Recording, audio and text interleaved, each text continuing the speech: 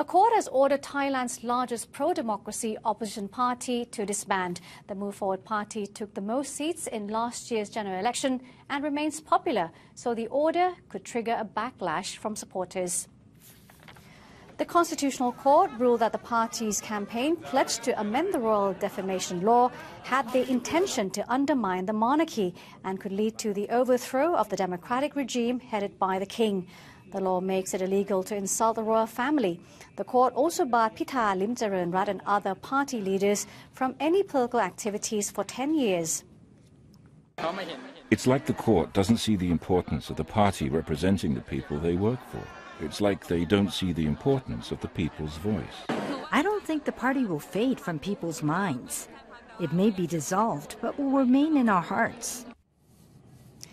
The Move Forward Party won over young voters with its promise to amend the Royal Defamation Law and end the military's influence in politics, but it was locked out of the coalition government and became an opposition party.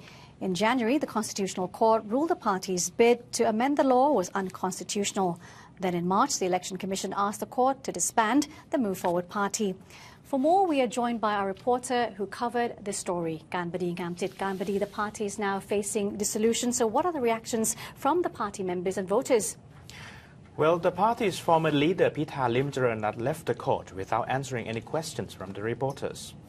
Well, but the party did post a comment on its Facebook page. It says, despite the court order, it is moving forward by order of the people. At the Move Forward Party headquarters, several hundred supporters gathered to hear the ruling. When it was announced, many said they couldn't accept it. But so far, there don't seem to be any massive protests in Bangkok against the ruling.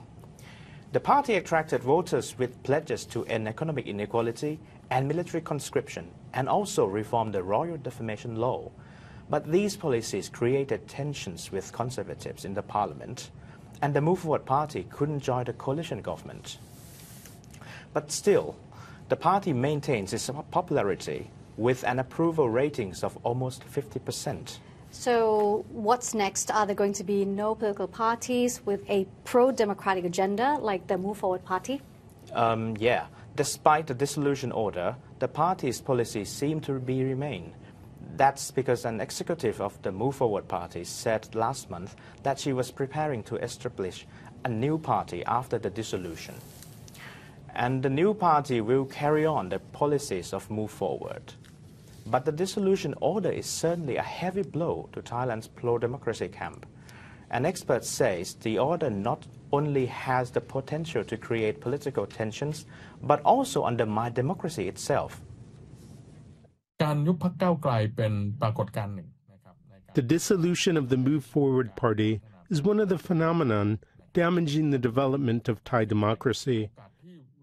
It makes it harder to connect with people in terms of policies, carry out checks and balances, and reflect the needs of the people.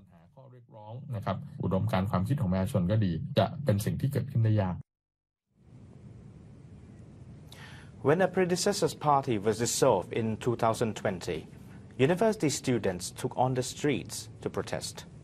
The possibilities of another demonstration cannot be ruled out, but we need to keep a close eye on how the public and other political parties will react.